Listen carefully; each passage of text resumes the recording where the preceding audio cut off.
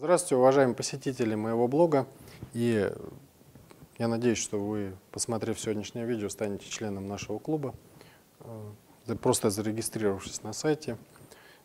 Клуб я назвал клубом бывших гипертоников, потому что все, кто приходит в этот клуб, потом избавляются от гипертонии. Ну, не все, а 95%. Вот. А почему 95%, вы поймете уже из видео, которые есть у нас в блоге. Вот сегодня я хочу рассказать важную информацию, с которой я сталкиваюсь в клинике, когда пациенты приходят и начинают лечиться, начинаю их консультировать, начинают лечение.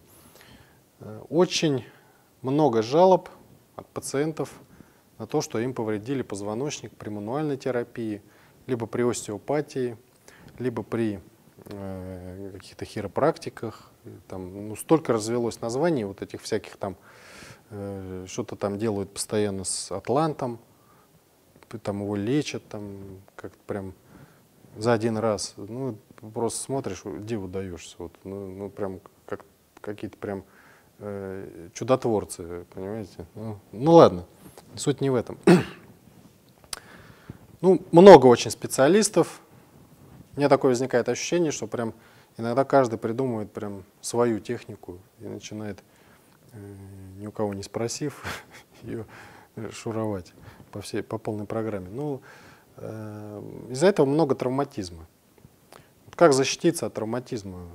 Потому что, ну, страна большая, регионов много, что там творится в других регионах. Я могу себе представить, если у нас в Москве такое, то что там происходит, вообще, мне кажется, мрак.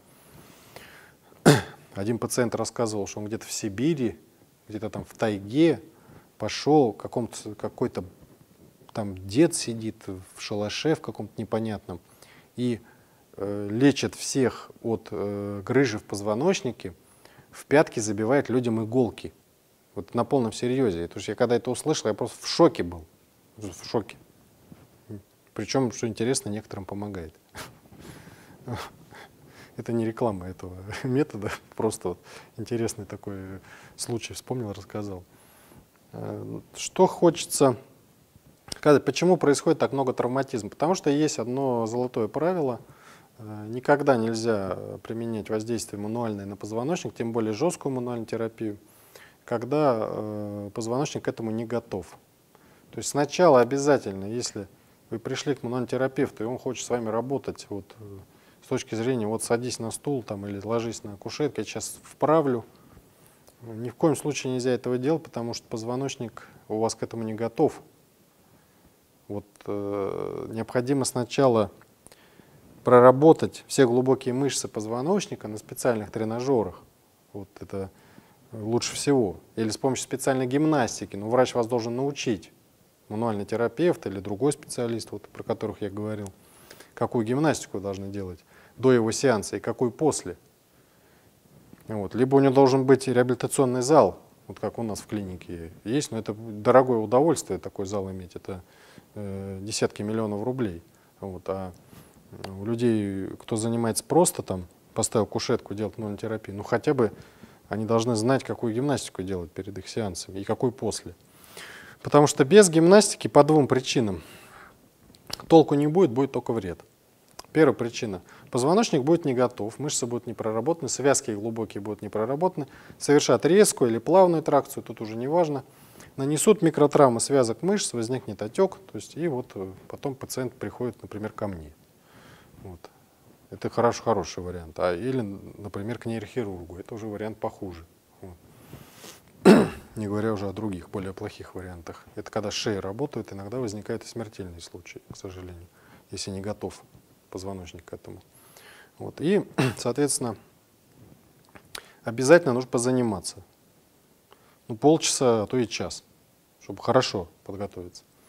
Это вот микротравмы. Это первая причина, почему нельзя этого делать без подготовки. И вторая причина — это нестабильность. Дело в том, что позвонки, они не сами по себе болтаются там, они скреплены мощнейшими связками. И вот при грыжах, при остеохондрозе, при травмах позвоночника, там, при каких-то заболеваниях, там, связанных там, дегенеративных тканевых заболеваниях позвоночника, возникает разволокнение этих связок, они начинают плыть, как бы растягиваются и не держат позвонки, и они вот болтаются и вывихиваются постоянно. Зажал, нерв защемило, все, пошла боль в ногу там, или защемило шею, пошло давление вверх, позвонок сосуд пережал. Или в грудном отделе защемило, человек побежал, у меня инфаркт, а инфаркта там нет никакого, то есть там все нормально. Это именно иррадиация по межреберью идет. То есть вот из-за вот этой вот нестабильности это все происходит. И вот эта нестабильность нельзя устранить мануальной терапией, не получится. Она возникла, позвонок не держится. Ну, сместился он, ну, пришли вы к мануальному терапевту, ну, щелкнул он вам, хрустнул, вставил. Вам стало легче, вы радостный пошли, а у вас нестабильность.